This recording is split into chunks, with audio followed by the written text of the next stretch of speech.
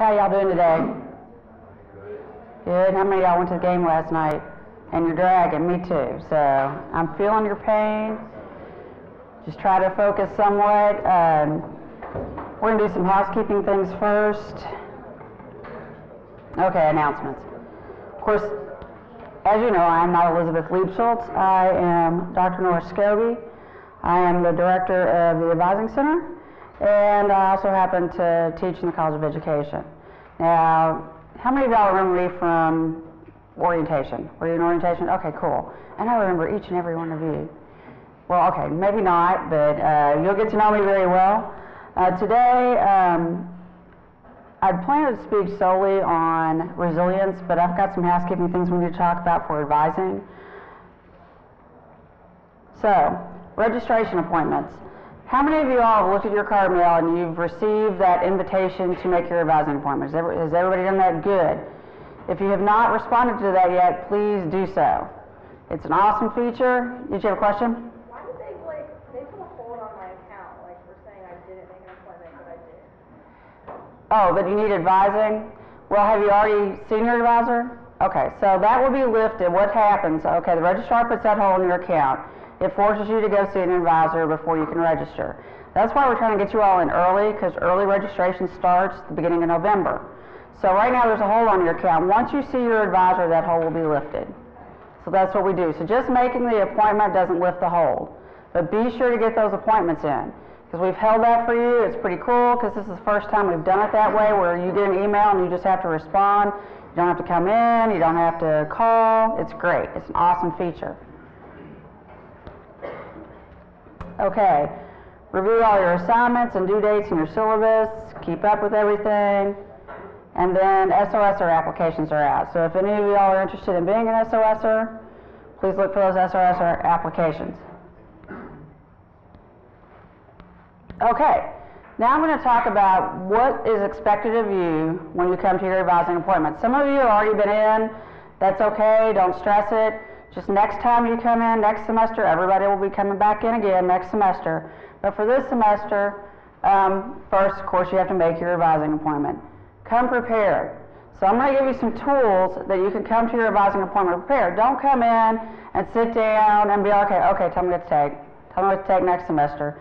That's not good planning. Okay, your advisor is going to fill out a program sheet for you. They're going to go over your degree audit with you, teach you how to read that. And they're also going to ask you to bring up your student planner. And if you haven't gotten into that, I'm going to show you where to access that. But I want you to start thinking down the road, what are you going to take next semester? I'm going to give you some suggestions for categories. Now, if you have AP, club credit, all of that, go and print out your unofficial transcript off of ULink. Look at that.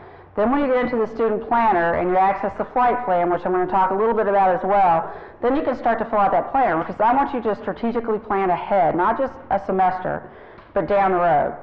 2 years, 4 years, however long you're going to be here, be sure to plan that out. And it's not set in stone in your planner either. You can change that around. So if you don't get the class you wanted, then you can just switch it around. It's no big deal. But that is going to help you be marketable, believe it or not, when you go to the workforce, because you're going to know how to plan ahead. This is just one of those extracurricular things where you can plan ahead.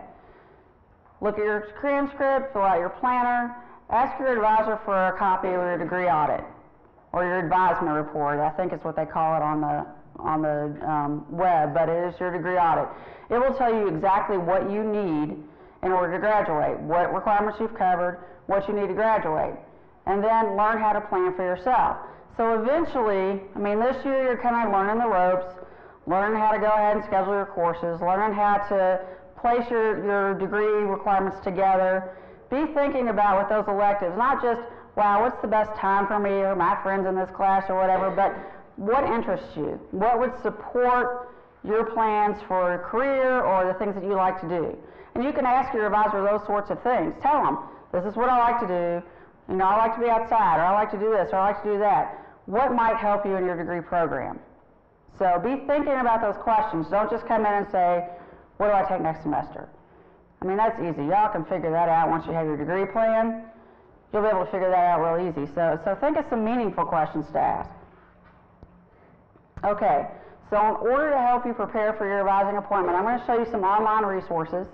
You also have the course catalog, which is not the most exciting thing in the world, but you really should go in there and look at your course catalog.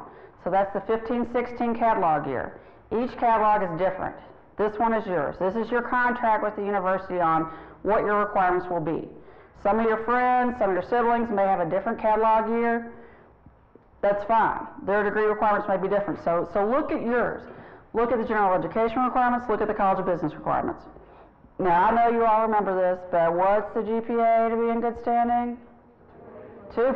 Ah, awesome.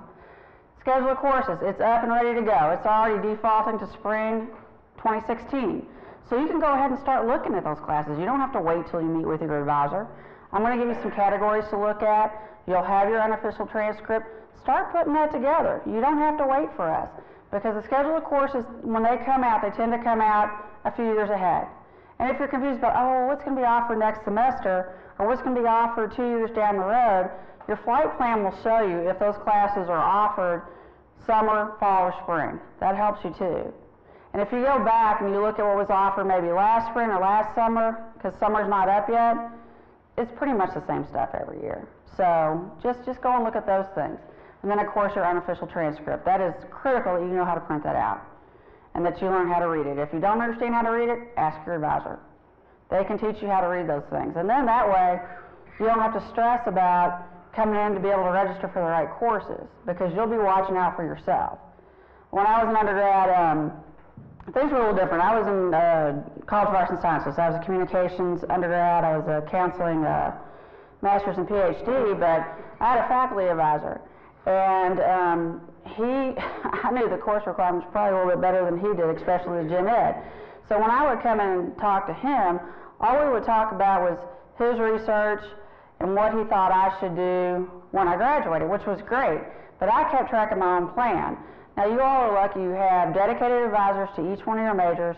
They know the ins and outs of the plan, but you need to know your plan, your individual plan, because you're just going to look different than somebody else's, even in the same year. So just be aware of that, because you're going to take care of you better than anybody else can. Okay, so some of these online resources I talked about, I was going to get on the internet and show you, but I'm afraid I'll screw up this recording, so I did some screenshots. So what you're going to do, you're going to go to Students, into Academics. And then after that, you're going to look for the Advising Undergraduate. That is the advising website for the whole university. And if you ever have any questions about how to find one of us, they have 4 students. They also have the advising centers, but you all know where we are. We're in the basement, right? Has anybody been down there yet to see where we live? Okay, a couple of you. We're in the basement. We're easy to find. There's a big plastic horse out there. We're right across from it.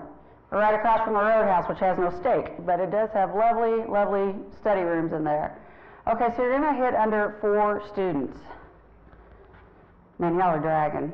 You're so quiet. Okay, flight plan. One of the things you're going to look at is the flight plan. It's going to show you how it works. I'm going to have somebody come in here explain this on October 2nd, but right now I want you to get in there. And you're going to look for your in-flight toolkit. I know these little things are kind of dorky about in-flight and flight plan. That's just our marketing scheme, and it's kind of silly, but that's what we're using. So in your in-flight toolkit, it shows you, it has tutorials that will pop up. Student advisement report, that's what I call your degree audit. That will tell you what you've taken, what you need to take. A what if?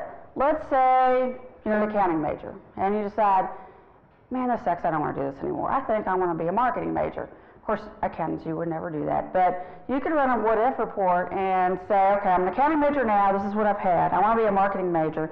It will revise everything and show you what you would need, how your classes you've taken so far plug in. You could even do it, let's say you decide, you know what, I'm going to be a theater arts major. I'm done with this. I'm going to act. I'm going to be on Broadway. Same thing. It will show you what you would need to do if it will delay you in your progress towards your degree. So the what if report's pretty cool.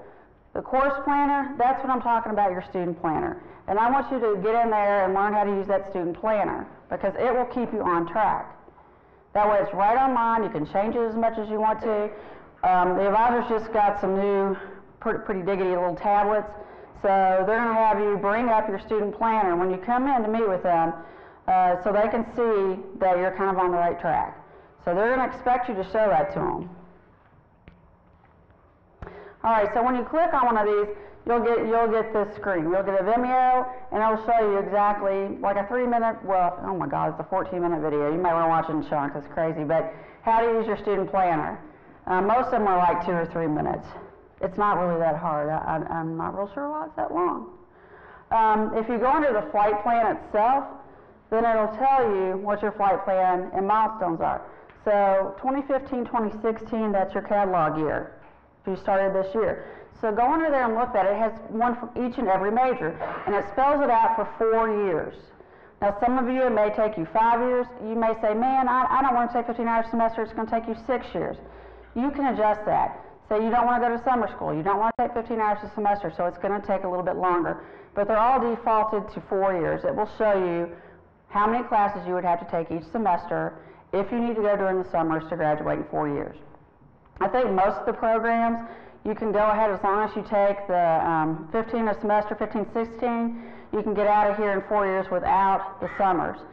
The one exception to that, usually CIS students, you're probably looking at a 5-year flight plan. It's not impossible to do 4 years, but it might take you 5, okay? It's just the way the courses are sequenced. But you can get in there and look, and you can figure out so you don't get a surprise. You can plan. I'm going to be here this long, so it's not a big shock. Now, I was on a 5-year plan, but that wasn't because I couldn't do it in 4 years. It's because I had a whole lot of fun when I was in college. I worked a lot, and I was asked to sit out a semester. So it's okay. You can bounce back, and we're going to talk about resilience in a minute. All right. Here's what you need to be thinking about. And again, with your transcript, if you have AP credit, then you'll know where those things plug in, because those are all posted now. They weren't posted during the summer, they're posted to your transcript now. And also on your degree audit, it'll show you where those went on your degree requirements. So, English 101, 102. Most of you are in 101, so that means you'll take 102 next semester. If you're in 102 now, bang, you're done with English, unless you really want to take some other English classes for electives. Communication, speech. These are really hard to get into, as you know from the summer, but you may have a better chance this semester to pre-register. So you've got a lot of choices. COM 111, that's just general general speech. Your speeches can be about all kinds of stuff. 112, 115 is interpersonal communication. Now 112 is business and professional speaking, so your speeches will be focused specifically on business. Any of them are good though. 115 is interpersonal communication, so that's not actually speech. It's a smaller class, it's how you interact with one another. People like to try to default to that. I tell you, you're better off with a speech class, because you're going to have to do presentations when you get to your upper division courses, so you're going to have to talk in front of people anyway. And I hated it. I avoided a speech class even though I was a comm major. Thought I'd never have to get up in front of people, and then look what I'm doing today. Had no idea. Political 111 is your speeches focus on political discourse. So you're going to do political debates if you're really into that sort of thing. And then women and gender studies, again, your speeches will focus on women and gender issues. So if you're interested in one of those, pick one of those. Math 180. So you've got a better chance of getting in that next semester. Everybody has to take Math 180 unless you're econ. You have to take 205, sad face. Not really. It's a beautiful thing. It's a tasty, dense tort. Remember that? Tasty calculus tort as opposed to the tasty calculus cake. So if you are in Math 111 this semester, you're not yet going to be ready for 180. You're going to have to take Math 112. Okay? And ask your advisor where you are in the sequencing. But if you're ready for the Math 180, get it. You're going to need it. You're better off not leaving it to the end. I have seniors do that every year. They say, man, I don't want to take calculus. I'm going to leave it to the end. Especially you econ majors, you are messing yourself up royal if you wait till the end to take that class. Because guess what? You're going to have that content in order to do well in Econ 301. And I see it over and over again. Students wait and it just messes them up. Same thing with the Math 180. Get it as soon as you can, because that content is going to be reflected in your upper division courses. So don't wait till the end. Natural sciences. How many hours of natural science total do you need? 7. Oh, y'all are good. Okay, so 2 different science lecture courses in one lab in one of the 2. So if you took biology this semester, take geosciences next semester. If you really dig science, you can do physics or chemistry. If you didn't have it in high school, I wouldn't do it to myself because it's not going to be any more fun in college. Arts, that's the appreciation of art, appreciation of theater, appreciation of music. You can always take an arts course. Humanities, you're looking at literature, some of the other areas in the humanities, History 101 or 102, either one of those is fine if you haven't had that. And then a social behavioral course. And this is the one, probably most of you all have a social behavioral course this semester. If not, those are the ones that everybody loves. They're like, they can pick all different kinds of things, you know, whether it's JA, psychology, sociology, whatever. You can pick a social behavioral course. So you need one arts, one humanities, one history, one social behavioral. So be thinking about that. That's the general education. What's really important are business core courses. CAMP 100, especially you CIS majors. I know most of you did not get the CIS 100 course this term. Next semester we are going to hold CIS 100 courses only for students admitted to the business school. So pre-majors can't take it, so you've got a really good shot at getting your CAMP 100. So this is one of the first things in your business core. Especially CIS, everybody's got to have it, but if you're CIS, you've got to get in that class. Again, I'm going back over to the math because that helps with your business core. Ethics, there's 4 choices. 222 is a general ethics, and the reason that I have a star by it is because it also counts as a humanities course. So it would fulfill your ethics requirement, it would fulfill your humanities requirement. 225 is business ethics.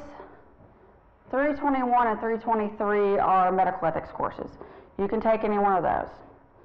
So if you're interested possibly in being a pre-med later on down the road, I've seen people do that before, or if they're interested in public health, they also take those classes.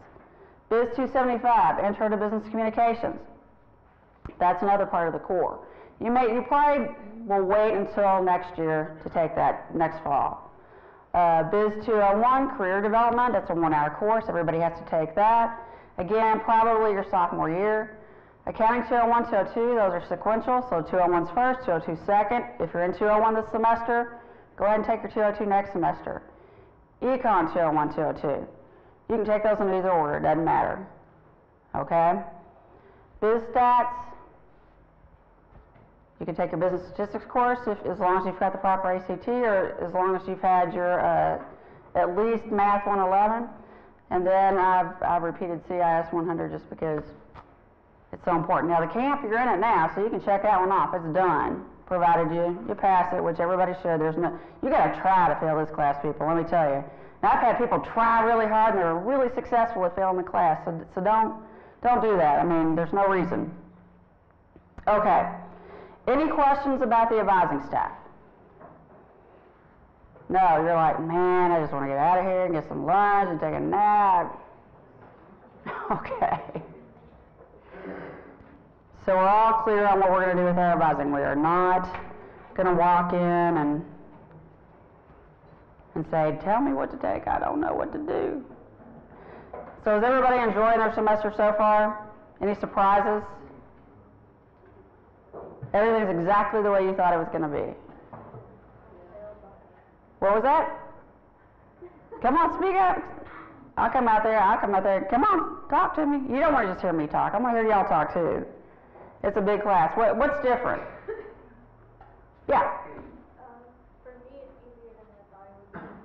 Because, like, shut up. Because, like, the classes are, like, shorter, and then you have so much free time. I mean, if you plan it out, like, the way you want it to.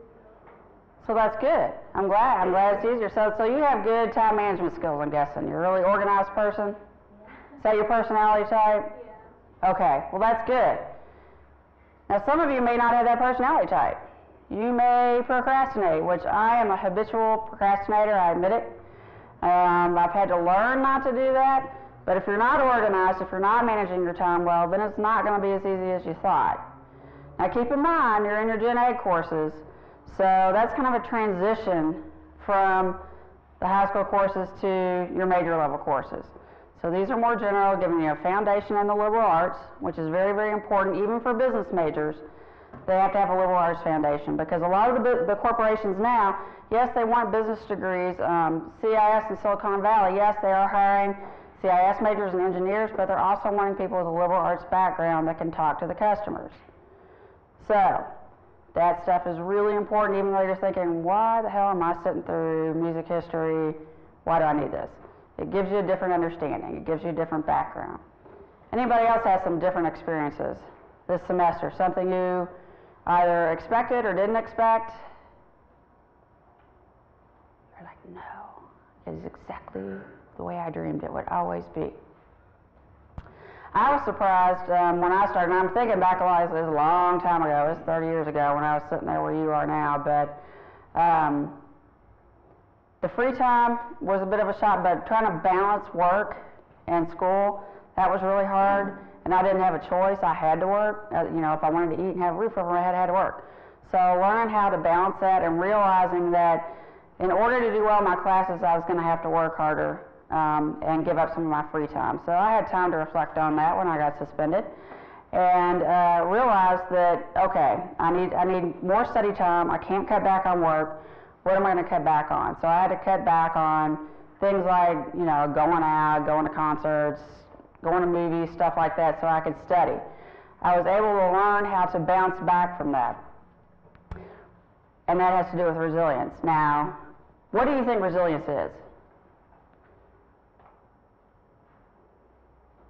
Nobody knows what it means. Yes? The ability to bounce back from failure.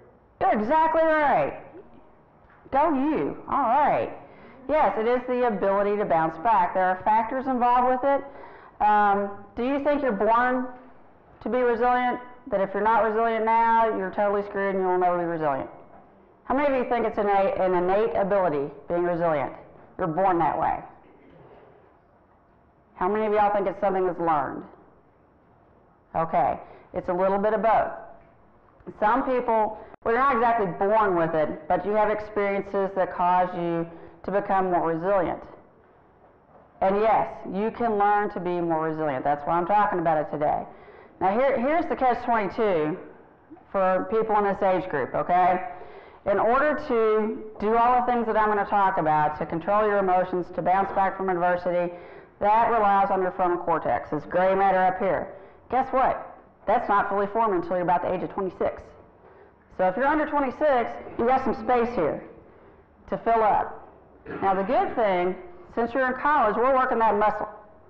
So where you are learning to be more resilient, you are forming that frontal cortex at a faster rate than somebody that isn't challenged, whether it's through life experiences, whether it's through learning. So you're building some brain cells, believe it or not. You're growing your brain right now, sitting here. If you're paying attention, listen. All right. So there are 7 factors that go into resilience. So it's not just bouncing back. There's different factors. And I want you to think, I want you to reflect on how well do I deal with these things. So, emotional regulation. And this is one that's difficult, tends to be difficult for younger people. The ability to stay calm under pressure. And it's not just the ability to stay calm under pressure, but it's how you react to things, okay? These are habitual ways of thinking. How do you react to stress? How do you react to bad things that happen? And I like to tell stories. I'm going to tell you some stories. I use my daughter as an example a lot, and she would hate it if she knew this. And next year I'm going to have to chill it because she's going to be coming to college, and she'll die if she knows I talk about her. But how many of y'all remember your first relationship? Your first, you know, whatever, and breaking up?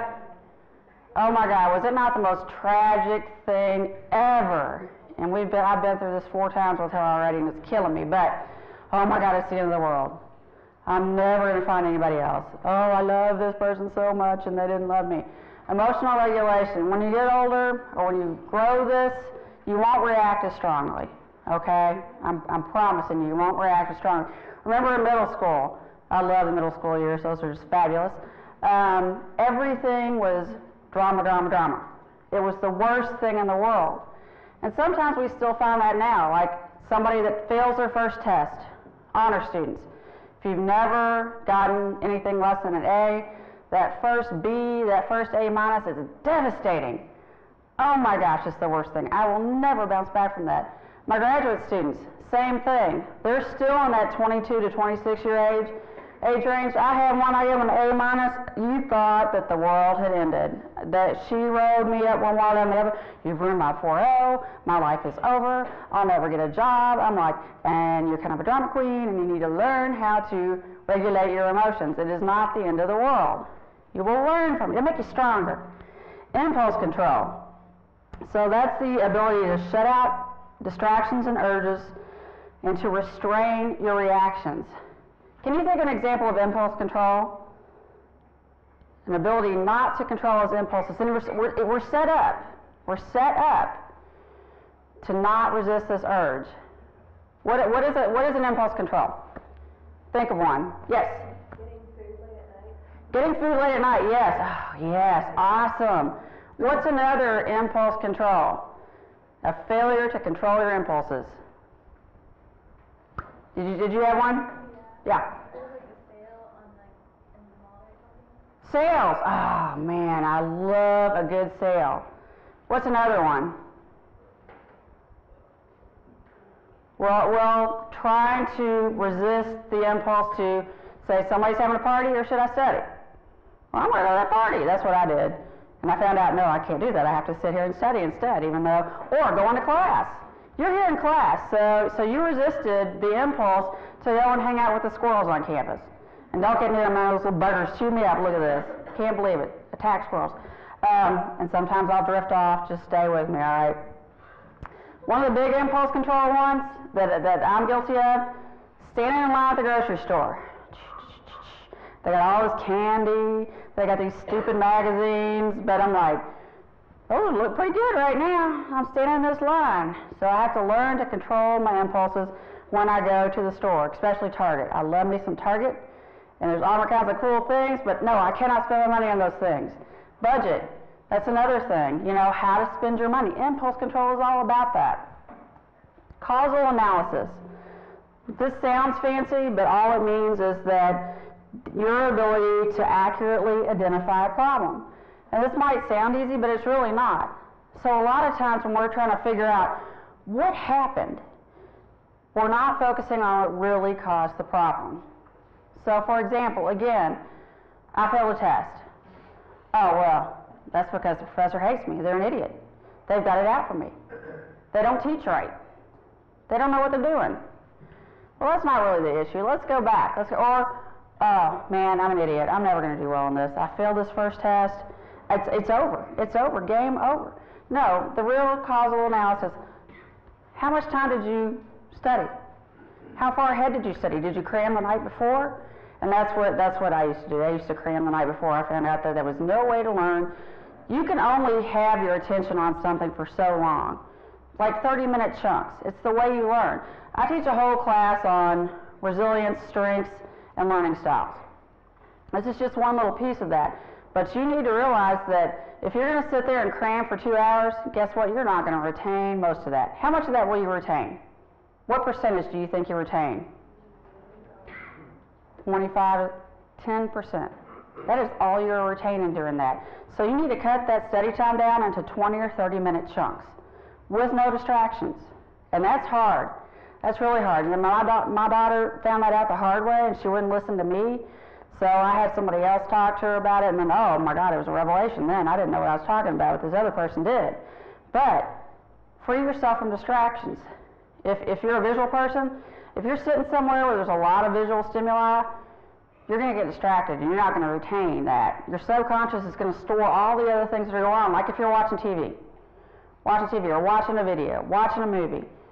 It's going to distract you. If you're an auditory person, you might think listening to music is not distracting you, but really it is, because really subconsciously you're focusing on that. Some people are just the opposite. They need that background hum. But figure out which way you can retain the most information in 30-minute chunks. Causal analysis.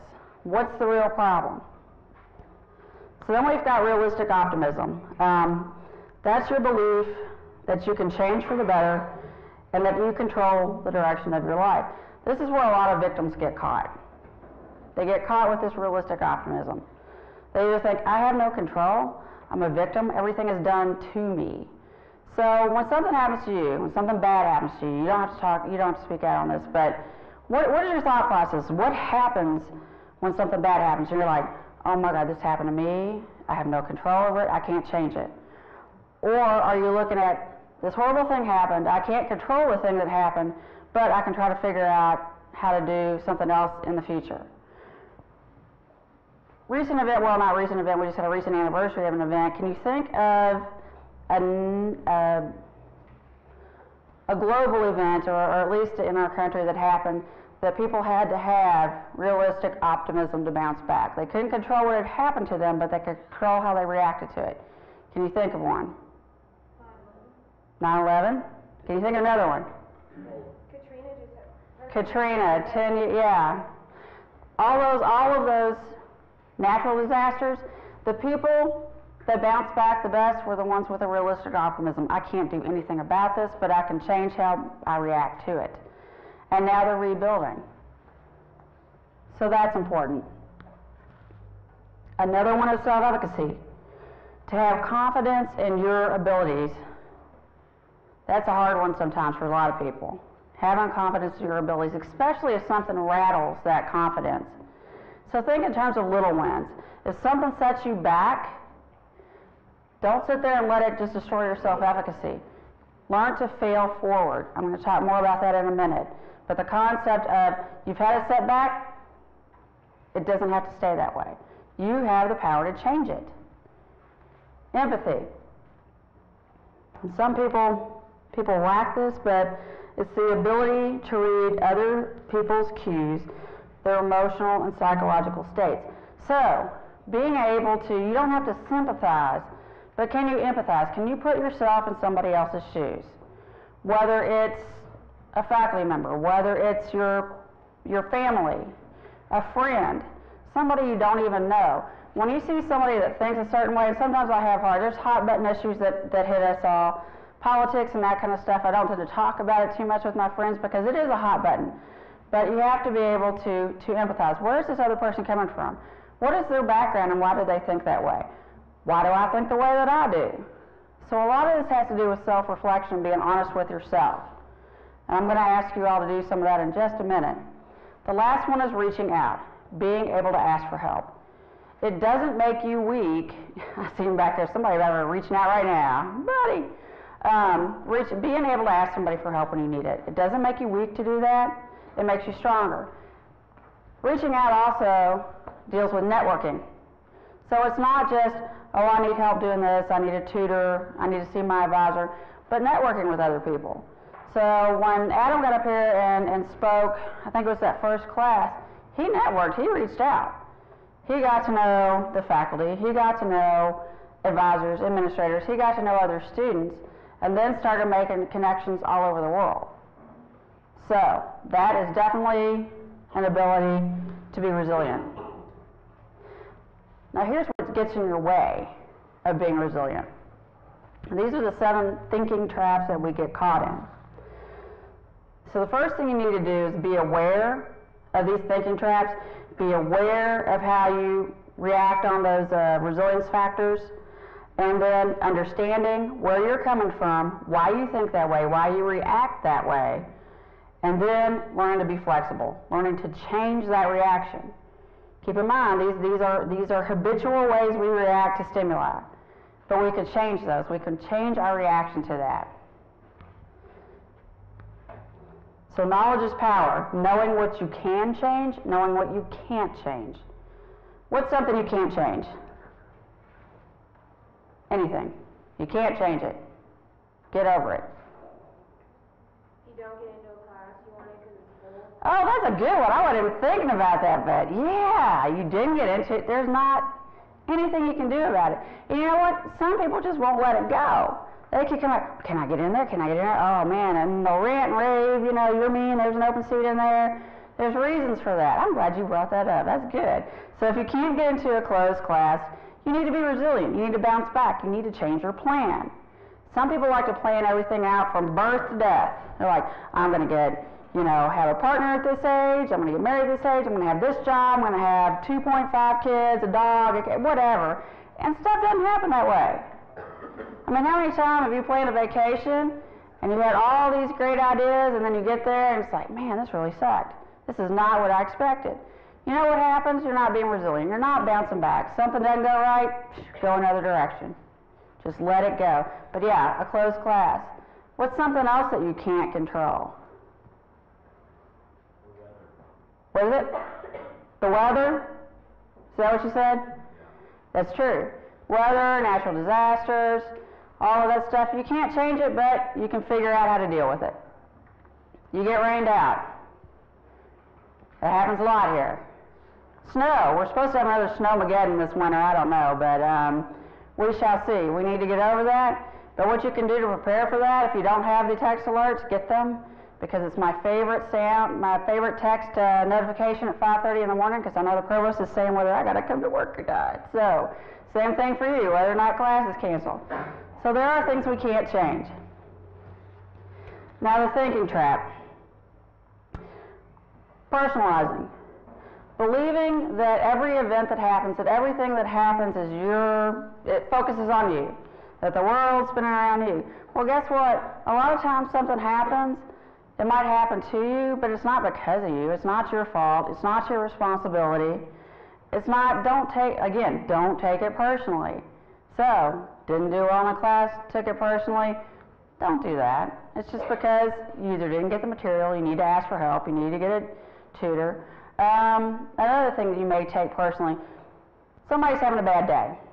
I see this all the time. Go to the store, cashier, she's having a bad day, she's being all crummy with me.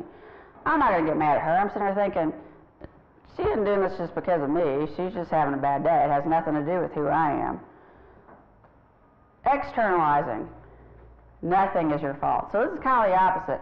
Personalizing means that you're taking responsibility for everything. You feel like you're personally responsible. Externalizing means that you're not taking responsibility for anything. Nothing's my fault. Everything is done to me. And you know what that does? Makes you a victim. Don't be a victim. Don't externalize. Sit there. I'll tell you, two students.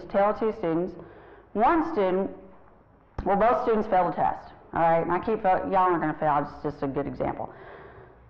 Two students failed a test. One student rants and rails about the professor, about everything. Everything went wrong. The other student sits back, takes it personally. The professor doesn't like me. I'm like, dude, there's 130 of y'all in here. I'm not going to personally pick out somebody to ostracize or treat bad. It's not personal.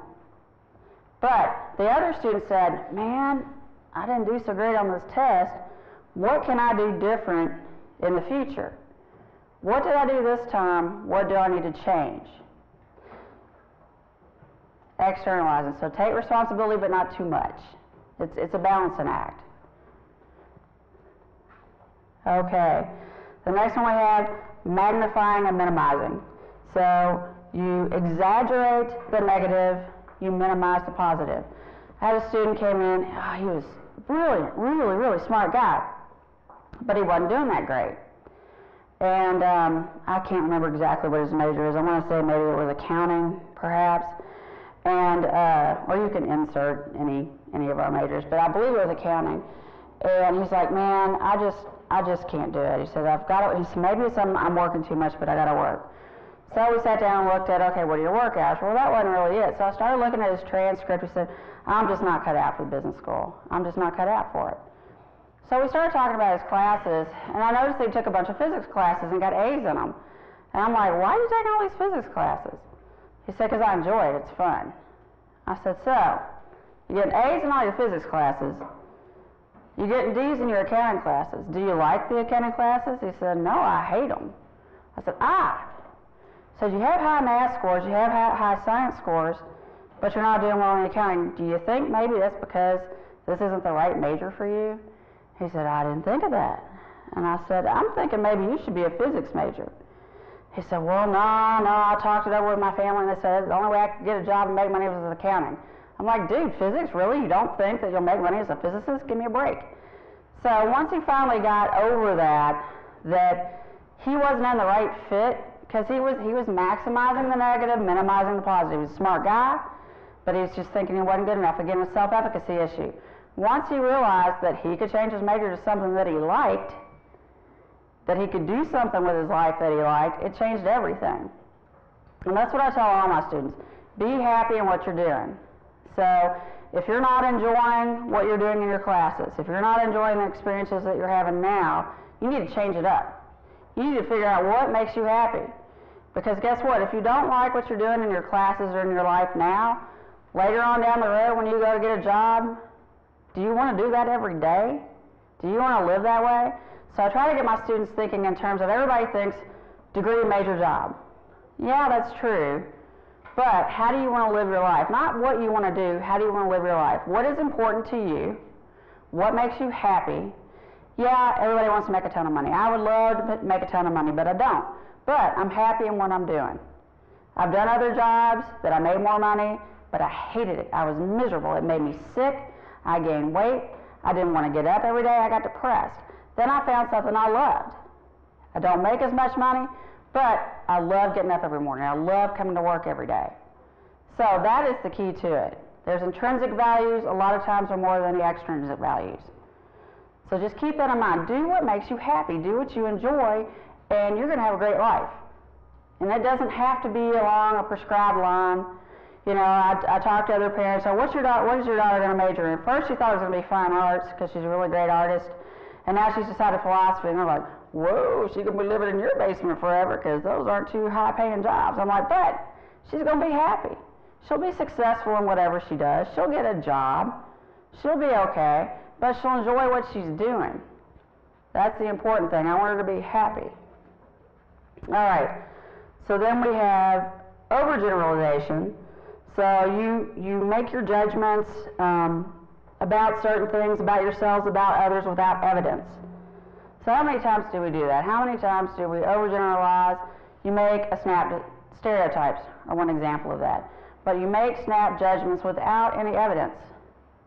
So you need to go ahead, do some research, think about the way you react to things. Again, when you react to something, any event, think about how you think. That's what you have to do. Mind reading, this is the one I'm guilty of. And I hate to sound sexist, but I think females do this a whole lot more than guys do, because my husband hates this. I'll sit there and we'll be talking or arguing about something, and in my mind I think he's got all these complex thoughts going on, these reactions of why, you know, it's like, dude, what is wrong? Why are you mad at me? Or why are you angry? He's like, I'm not, I'm fine. And I'm like, no, he's not fine. What's going on? What happened here? And really what it turns out, he's just tired. He wasn't thinking anything. He's just like, tired. Leave me alone. It's like, leave you alone. Oh, now you don't want me around you. He's like, no, I'm just tired. Come on. I mean, how many of y'all get into those discussions with, you know, someone else that's like, I'm going to put what I'm thinking into your head, when really they may not be thinking anything at all. I'm hungry. I want a hamburger. How many of y'all think you do that to some extent, that mind reading thing? How many of y'all have been the victim of a mind reading? He's like, oh, yeah. He's like, oh, I see all the guys' hands up, too. And that I've been a victim of a mind reading. Let's try not to do that. Let's try not to put things in other people's heads. We do it with our professors, too. Employers, you go to work, you know, it's like, oh, man, my boss thinks I'm an idiot. When they just might not be happy with your performance on this one thing. That's another story. That's where you get into the mind reading. Find out. Talk to people. And then take them at their word. You know, if they say nothing's wrong, hey, don't read more into it. Emotional reasoning. The emotional reasoning is assuming that your emotions are accurate indicators of the nature of an event. So, again, and this one's really hard to overcome. Oh my gosh, there's like I'm having a reaction now. There's a big old bug flying there. Emotional reasoning. So don't react with your emotions first. Stop, and it's really hard to do. So you're going to have to do some what's called thought stopping. So if you're starting to have an emotional reaction to something that has happened, calm down, take some deep breaths, look at it. Are my emotions really giving me a picture of what's going on? Am I overreacting to something? So just think about, what's an overreaction that typically people have?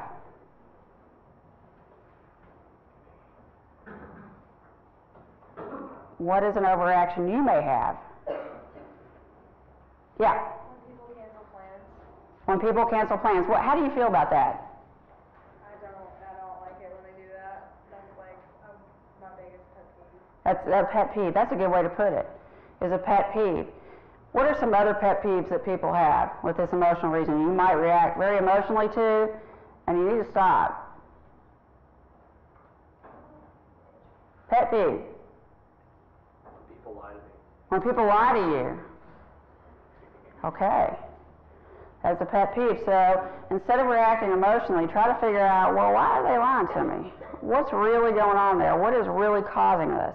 Do they not want to disappoint me? Are they embarrassed? Again, that goes back to the whole empathy thing too. So you can see how these thinking traps tie back to the 7 factors of resilience. So if you get caught in this trap, it's going to lower your resilience score on one of those 7 factors. So yeah, so people lying to you. One of the things that I react pretty strongly to is like if my kiddo gets a bad grade, I lose it. I just lose it.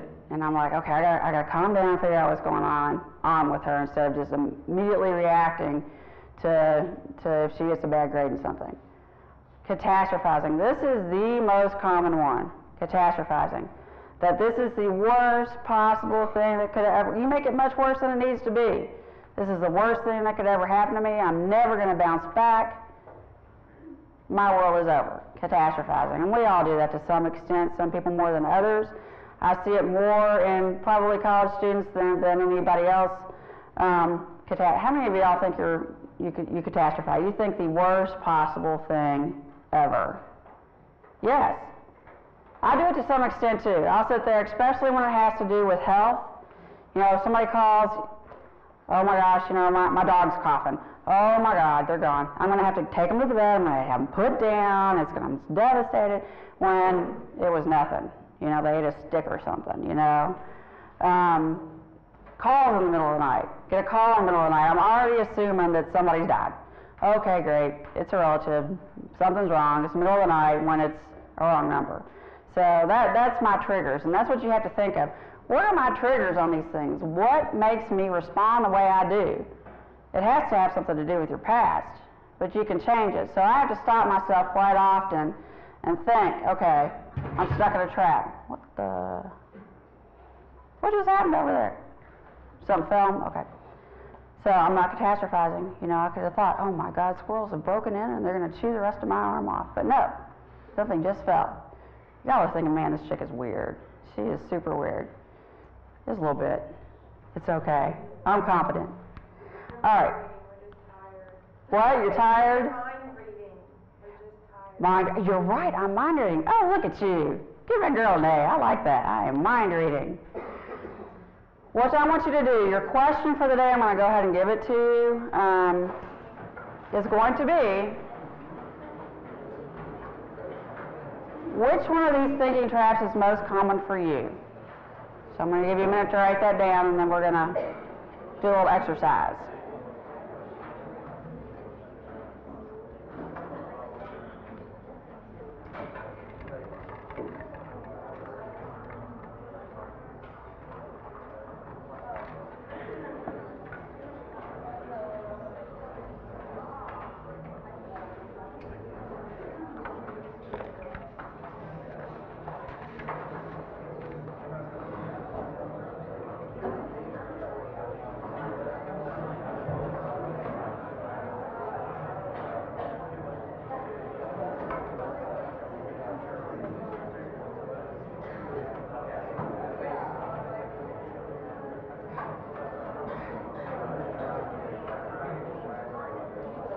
Okay.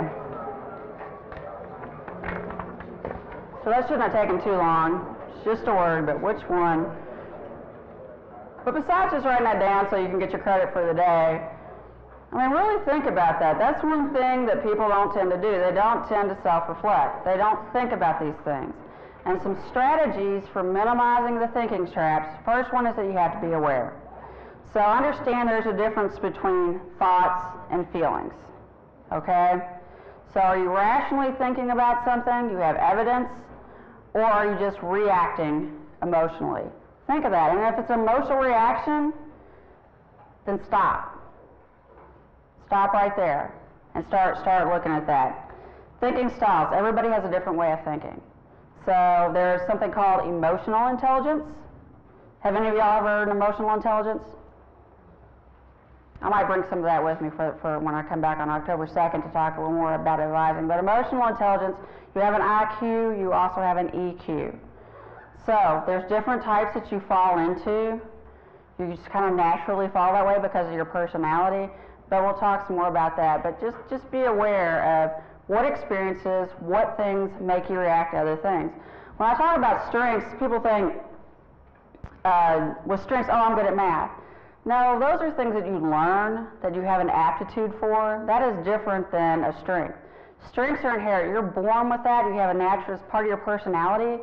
For example, there's a lot of different ratings on those. Usually I use Strengths Quest, but one of my top strengths, way above everything else, is competition. I'm an extremely competitive person.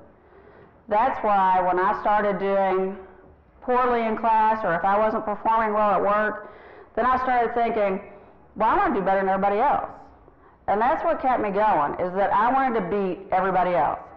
Yes, when I was younger, I was an athlete. I don't look like it now because it just happens. But I want to be competitive. Right now, one of my big goals is to lose this middle-aged weight. But when I try to work out on myself, it doesn't work. I have to be challenged. So my younger brother, and he's way younger, he's 16 years younger than me, he needs to lose weight too. So I said, dude, you and I are going to work out together because I want to beat him. I said, we're going to do a marathon so I can whoop your ass, okay? That's what I want to do. 16 years younger, I said, that's what, he's like, oh, you're not going to beat me. I said, oh, yeah, I am, buddy. He's big, huge dude. And I said, oh, yeah, I'm going to run you into the ground. So understanding what your inherent personality is, what motivates you, then that's what you have to capitalize on. Because guess what? Innate ability only gets you so far. And there's lots of studies on this. Carol Dweck, she did a study on students that have innate ability, huge IQs, huge ACT scores, versus students that maybe didn't have as high scores, but they were highly motivated. They would go out there, they would put in the hard work they needed to do. Guess what? The ones that had lower ability but higher motivation blew the doors off the people that had the high ability and the low motivation. So you can overcome obstacles. You just have to be willing to put in the work. You can do whatever you want to. Whenever they say you can be anything you want to be, yes, you can, but you have to be willing to put in the work. And sometimes this point in time isn't the right time for that. I mean, right now, most of us don't really know what, most of you, I even change day to day. What do you really want to do? What motivates you right now is going to be different than what motivates you in 5 years, in 10 years, in 20 years. And that's okay. But you have to learn to be flexible. That's part of that resilience again, bouncing back, because you're going to change over time. Your situation's going to change over time. You're going to continually have to reinvent yourself, especially in the world of work. What do you all expect when you graduate and get a job?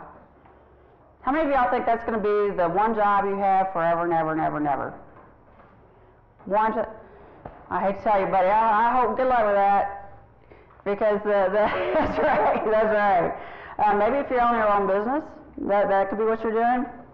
But the latest statistics show, I mean, I'm an anomaly now. I've been in the same place for 30 years, but I've done different jobs, okay? I've learned to change over time. I've started off in student activities. I thought I was going to do that forever. And then I went to being a facilities manager. I was a stagehand, an advisor. I did certifications, and now I'm back to what I really love, and that's being in the advising. But I didn't grow up thinking, I want to grow up and be an advisor. Or I was sitting there when I was 18, you know what, I really want to be an advisor. I wasn't thinking that at all. So you'll change over time. Right now I'm thinking, too, I'd really love to have a farm with goats and llamas. It's just my thing. And you're thinking, what's so weird? No, goats and llamas are cool. All right, alternates and evidence.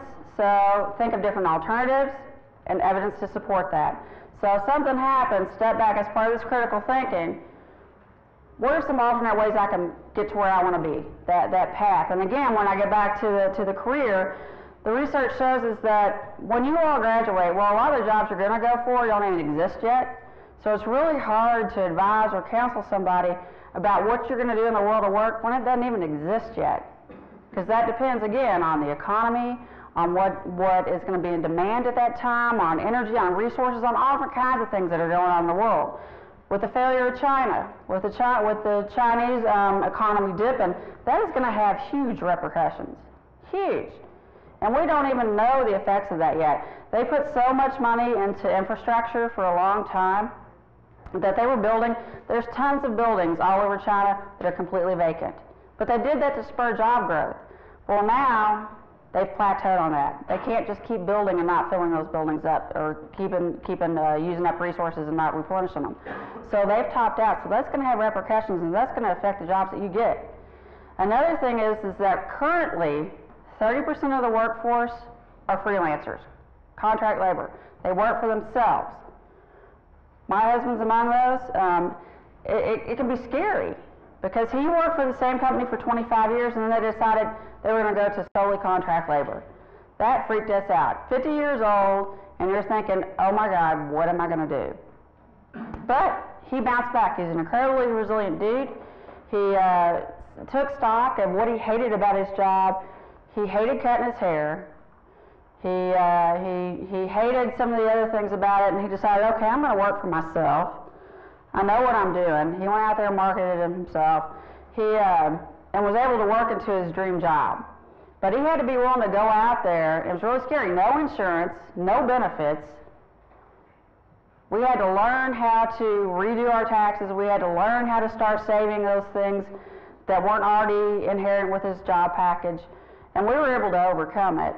But he did great. He went out on the road. He's a lighting guy. He went out with HBO Sports. He went out with a bunch of different bands. And then now he's back in town, and he was able to get his dream job. But it was really, really scary for a while. But that's going to be the wave of the future. More and more of the jobs out there are going to be freelance, contract labor. So they're going to be project-based. So you may not work for one company. You may have to work for five different projects at one time. So you're going to have to learn to juggle that. Those skill sets you're going to need, besides the content you're learning in your major, how to market yourself, how to manage your time, how to bounce back from the unexpected, huge, how to be adaptable. So, how to juggle a lot of projects at one time. So that's what you're going to face, and I don't want to scare you or freak you out, but learning now, starting today, how can you market what you learned in the classroom? How can you market your experiences now for the future? So co-ops are important, even if they're not required. CIS, we make you all do it. The rest of you, we don't make you, but I highly encourage that. We've got a career fair coming up. I know I think y'all are required to go to that. You might think, I'm a freshman now. Go. Well, you get all kinds of cool free stuff anyway, you know, pens, markers, highlighters. But you get to start talking to employers and finding out what skill sets do you want. And most of them are going to say, oh, I want you to do really well in Econ 202. They're not going to say that. They're going to say, I want you to be really adaptable. I need you to be able to work in a team and by yourself. I need you to bounce back from unexpected things. I need you to have a plan B, a plan C, and it's just as good as your plan A. It's just different. So that's what they're going to be looking for. Again, evaluating your thought processes, assertiveness and negotiation, being able to represent yourself well. So if I have a student that comes to me and they're trying to convince me of something, I'm like, okay, make an argument, convince me. Persuasion is an amazing thing. That's probably one of my favorite classes as an undergrad, persuasion. How to build your case. So a lot of times if one of my employees comes to me, if they don't like the way we're doing something, I'm like, all right, convince me. Tell me a different way to do it. Tell me what the problem is. Just don't come and whine. Don't sit there, oh my gosh, it's not fair. No, I don't want to hear that. I want to hear, okay, how can we do it better? Build your case, make a plan. That's what people want to hear. They don't want to hear whining and complaining. They want to hear, here's the problem, here's how I fix it. I do the same thing when my kid drives her nuts. I try this stuff out and her, it doesn't work with her. Somebody else talks to her, it's a fabulous idea, but it's like, don't come whining to me. Tell me what the deal is and how to fix it. Convince me that I should do it this way. We're negotiating car stuff right now, which, oh, good Lord. But convince me why I should let you do this. Convince me why that's a better plan than what I had in mind. All right. So our final exercise, zombie apocalypse. What is the worst thing that could possibly happen. If you're going to prepare for the zombie apocalypse, you're going to need to be resilient. Now, how many of y'all ever seen a zombie movie or TV show, or you can imagine that? If you ever have, you're like, oh God, this is so stupid. No, really, really, really. The CDC, the Centers for Disease Control, if you go on their website, they have how to survive a zombie apocalypse. Can anybody guess why they went with that marketing scheme? Spit it out. Yes. Piques the interest of people. It does. It gets them interested. What else with a zombie apocalypse? Yes. If you can survive that, you can survive anything else. Exactly. It exactly mimics natural disasters. So whether it is a hurricane, or if it's a volcano, or if it's an earthquake, if the power grid goes down, that's what I tell people now. I said, I will survive because I know how to make fire, okay? And I can survive without my cell phone. I'm there. I know how to sharpen a stick. I know how to make fire. I'm on it, okay? I can have a weapon. I can make shelter. I can make fire. I know how to purify water. Those things I know how to do. I worry that if the power grid went down and people without their devices, without their phones, they would flip out. That would be the first thing. What do you think the first thing that happens during an apocalypse? Besides you're seeing some guy, oh my God, that dude is eating that other dude. I can't believe it. Oh my Lord. What is the first thing that happens during a disaster? Looting. What's that? Looting. Looting. What goes on before that though? What helps the looting?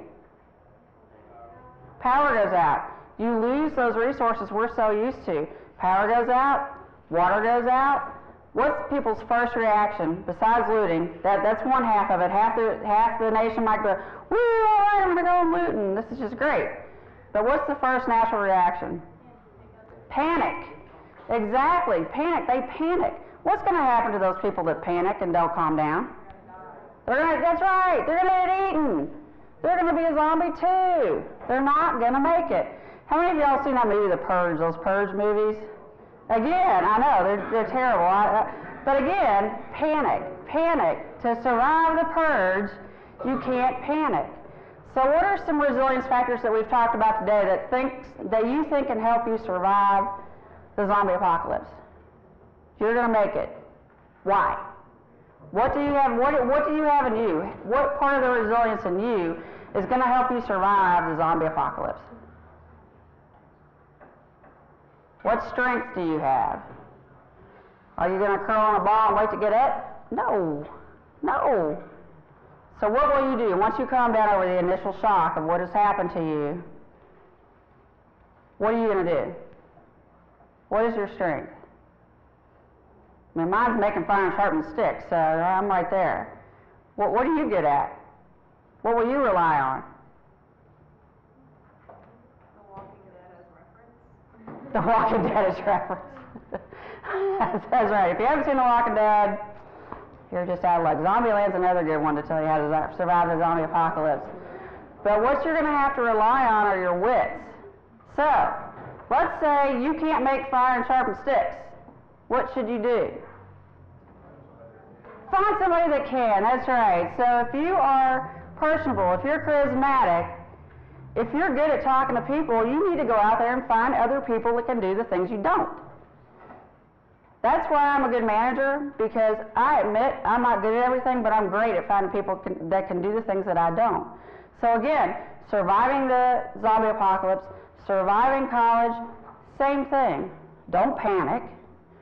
Realize what you're good at, what you're not good at, and find people that can help you overcome your obstacles. So, if you're not good at studying by yourself, find other people that are.